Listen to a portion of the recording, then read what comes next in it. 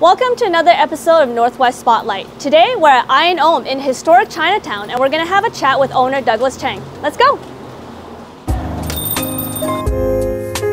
Hey Doug! Good to see you!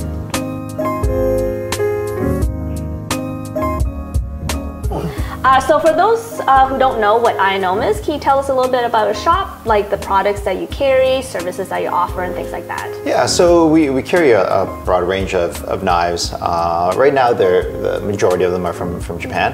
However, we are starting to explore knives from different places. So right now we do have an American blacksmith, for example. We had the local blacksmith. And we also carry other products such as plates and cups and ceramics and such, and also some cookware, so forge pans, barbecue grills and stuff.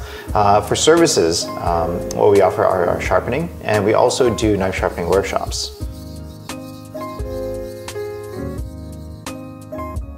So what does Iron Om mean? So Iron Om means, basically it means love and care, like the simple of it. Yeah. But I is love in both Chinese and in Japanese, pronounced the same.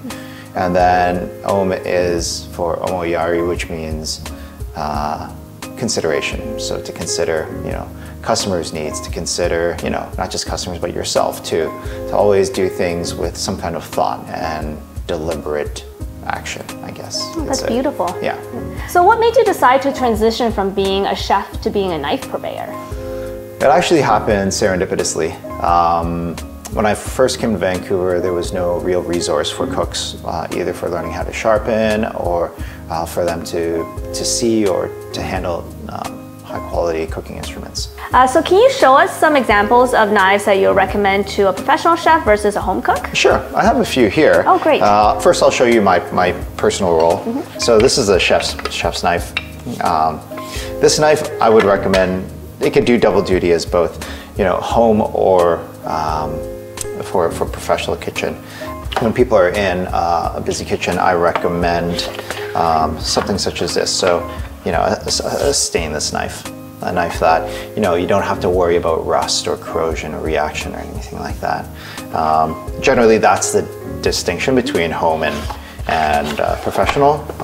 For home, or if you're a professional that is very meticulous, carbon blades are great. This is a carbon blade. Oh, that's beautiful. Yeah, it's a nice one too. The carbon can react with certain foods.